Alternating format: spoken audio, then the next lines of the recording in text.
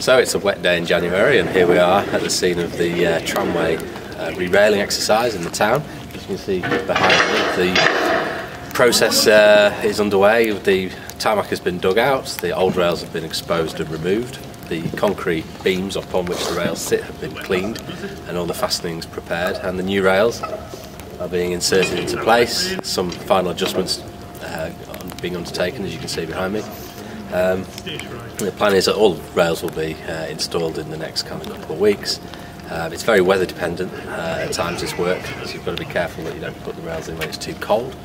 But once it's all fastened up, it'll be tested. We have to do track bonding, which is to ensure that the rails have a continuous route of current through them, because trams pick up on the overhead and they earth through the rails.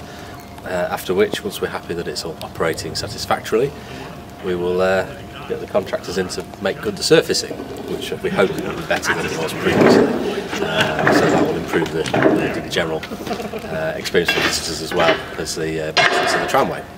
So that's the current process, as long as the weather behaves itself.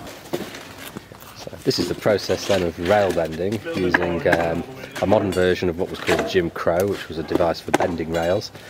And obviously you can bend them on the ground, but they don't retain any memory of that, so this device imparts that memory by structurally bending the rails to the required radius. So it's a bit trickier with this type of rail because it's grooved.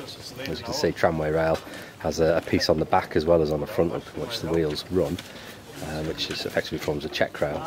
But the rails themselves, which are quite expensive, are prepared before they're placed into the ground, and then they should sit with the correct radius and no tendency to try and straighten out, which will result in a sort of 50p piece shape, which we definitely don't want.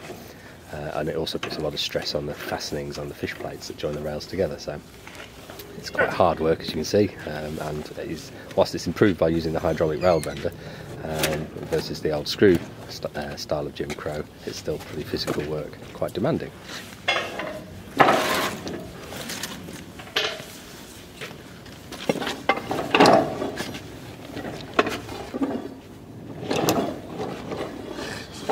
The bending's done in increments, slowly advancing along the rail so that the curve is continuous and gradual.